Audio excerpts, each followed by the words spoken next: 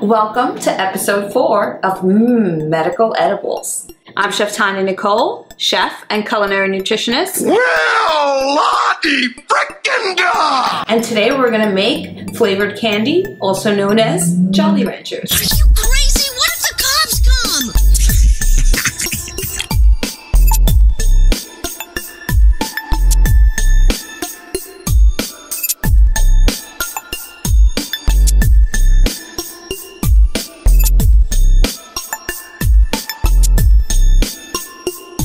This episode is sponsored by Fat Bowl and the new Ill-Mannered film series, Custom Agents. Check it out on our channel in our playlist section. The following are the ingredients you'll need to make the candies. We'll be writing this down? Let's get this down. All right, this is good. All right. Okay. Today's ingredients are sugar, light corn syrup, flavored oil, food coloring, water, vegetable oil, kief, and confectioner's sugar. For this recipe, we'll be using kief. If you'd like to learn how to decarb your kief, you can go ahead and watch episode 3. This kief is from this Tangerine Dream. Tangerine Dream. Oh, wait, we're back. Are you high? Huh? For today's recipe, what you'll need is a candy thermometer, a pastry brush, and several spatulas. I prefer silicone. Some candy molds, metal measuring spoons, and a large saucepan.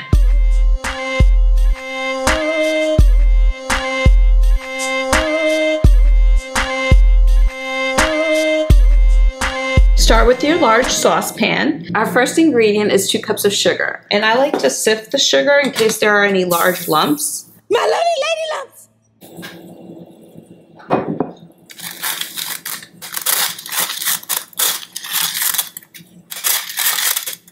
That's annoying. Next, we'll add 3/4 cups of water, which I've already pre-measured here. For this next part, I recommend you pre-grease your container with a little bit of vegetable oil spray. That way the corn syrup won't stick to it and you'll get the correct measurement. Have you got any grease? Yes. I also recommend you do this with your spatula as well. And your measuring tool. I'm just going to use this to make sure it's coated. Grease me up, woman!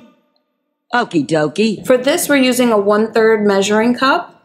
All of the tools have been sprayed with vegetable oil. Now we're going to measure out the light corn syrup. We need 2/3 of a cup, so we'll measure 1/3 of a cup twice. And you can see that the syrup is not sticking. Normally you have to fight for it to come out. We're going to do this again. Now that we've measured out our corn syrup, we'll just add it to the rest of the ingredients. And you can see how easily it comes out of the bowl. Now we're going to take this over to the stove. This next part of the recipe is going to take some time. So you want to make sure that you can really pay attention to the saucepan on the stove. You really want to watch what you're doing.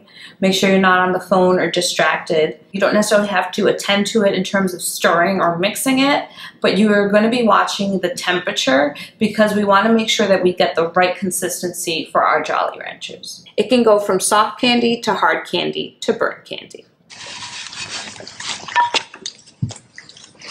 The mixture can easily burn and then the taste is going to be really off. You'll still be able to eat it, but probably will not be enjoyable. So make sure you have time to pay attention. That way you won't have to start over from scratch and waste your batch. You want to turn the stove on to a medium heat.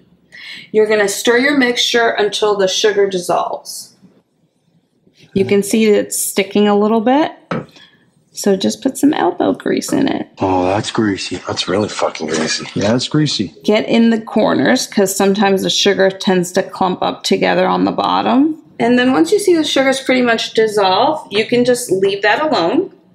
We're going to use our candy thermometer, and you want to make sure that you don't put the bottom of the thermometer to the bottom of the saucepan because then it'll give you an inaccurate reading.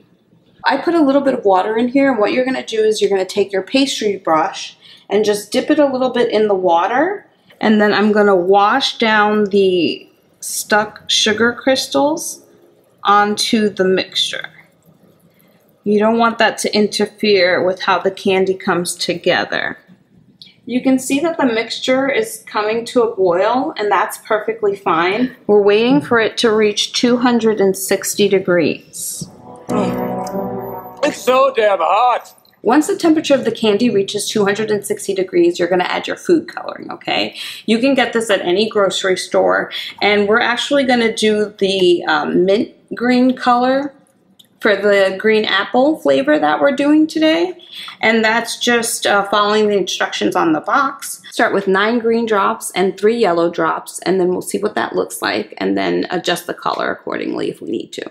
We just need about 1 or 2 more degrees more, and then we can add the food coloring. 1, 2, 3, 4, 5, 6, 7, 8, 9. Well, once you've added the food coloring, you're not going to mix it at all. You're going to just let the boiling action mix it itself. It looks like it's a nice bright green. I added a little bit more yellow because it was just a little bit too much of a grass green than a green apple green. I pass on grass all the time. The minty green gives more of a green apple tone to it. We've pulled the pan off the stove at 300 degrees. We're going to add green apple flavoring to this. I'm adding a full tablespoon. You want to keep all of the essential oil within the saucepan. And now we're going to add our kief as well. Now remember, this has already been decarbed, so we don't have to worry about that. And we just need to get it off the paper. There we go. Stir very quickly. You don't want the essential oils to evaporate completely. This may smoke, so I have my lid ready. Wow, man. That's some heavy shit, man. And because we're using kief versus BHO, you may not have the same uniformity, but this came out really, really good. All right, we're gonna lift the lid on, and now you're gonna take your candy molds and spray them with vegetable oil.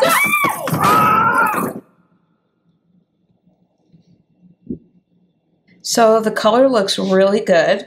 I try not to over pour it. If you have someone that can help you, they can kind of shimmy the candy tray so that all of the portions are pretty equal. I've done this several times, so I have a pretty good grasp on it. The colors of these Jolly Ranchers look really, really good. They're really bright and green. They have a uniform texture to it. You can't see the kief at all. I can't even see it in these. When you pour these, you want to have a very steady stream and a steady hand. The higher you go, the smaller the stream will be, but just remember that the candy cools very quickly. You just want to make sure that each one has about 2/3 full. These green apple Jolly Ranchers are for Bernadette Price. We'll be seeing her later in New York, where we'll be filming a video for the new Sean Price album. They have confectioner sugar, so they don't stick together. We'll put a link to it in the description. I hope you like them. You want to allow these to completely cool. For this recipe, we made 200 pieces using 5 grams of kief.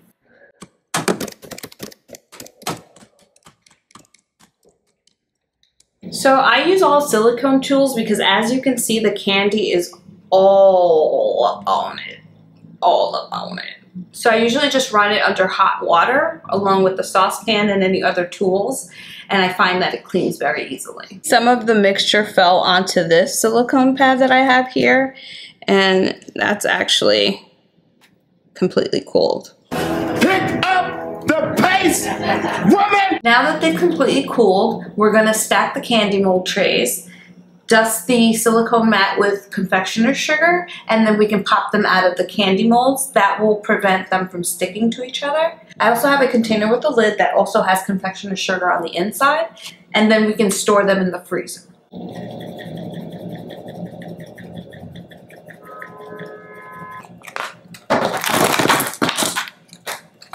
By spraying the molds with vegetable spray, it allows that the candies come out very easily. You can see that they're a really nice bright green. The kief is evenly distributed throughout the candy.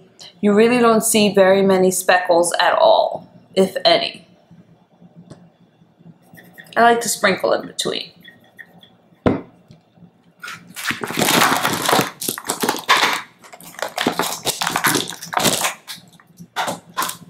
I like to grab a sandwich bag and use it as a glove. Like a glove.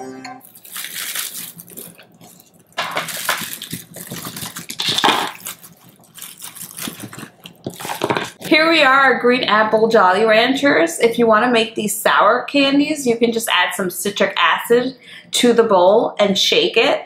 You want to make sure that all the powdered sugar is coated on each and every one of these. So what I like to do at the end is put a bunch of powdered sugar on the top, put the lid on, and just shake it vigorously before I put it in to ensure that they're all individually coated. This was episode 4 of Medical Edibles. Please subscribe, comment, and give us a green thumbs up. That was awesome.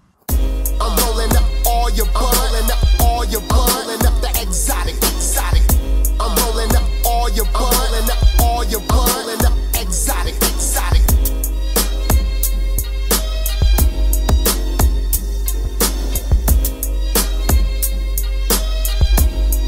This is not for you. No chocolate for your doggy.